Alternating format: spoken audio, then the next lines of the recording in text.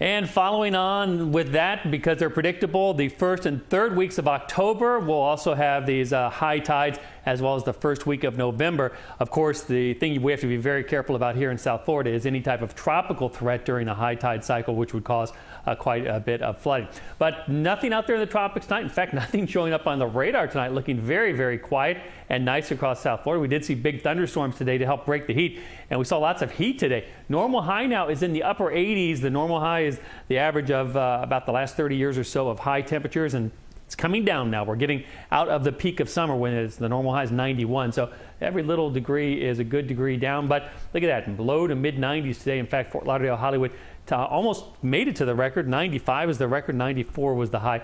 Tomorrow temperatures are going to be almost as warm, and then on Saturday and Sunday temperatures are going to come down closer to normals for this time of year.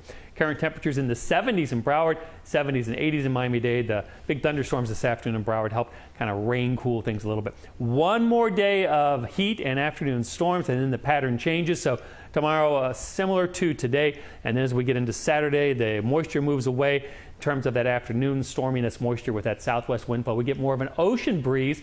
That's going to bring in tropical showers. The timing on that just about any time of the night or mainly morning hours, then some afternoon showers going on over the west coast. The main thing is that with more of an ocean breeze, that heat that has been plaguing us on the east coast will be pushed over to the west coast, and we will be not quite as hot.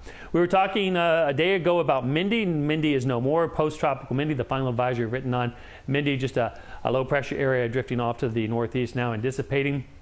You can kind of see Mindy right there, a little swirl in the clouds there, but we are looking pretty good here. There is Larry just to the east of where Mindy is dissipating, moving to the north now, moving away from Bermuda, and hurricane warnings in effect for parts of southeast sections of the Canadian Maritime there. We're also watching two other little systems, tropical developments possible in the far southwest Gulf and also in the far eastern Atlantic, neither a threat to us. Our forecast for tonight looking pretty good, mostly quiet, summer nice, a low temperature in the mid 70s for tomorrow. Look for hot summer sun once again, spotty afternoon storms, a high temperature in the low to mid 90s, feels like temperatures above 100.